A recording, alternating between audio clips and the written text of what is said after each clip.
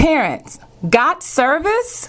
Next week, Dacula Middle School is celebrating Great Days of Service. We are joining hands with the Gwinnett Coalition for Health and Human Services.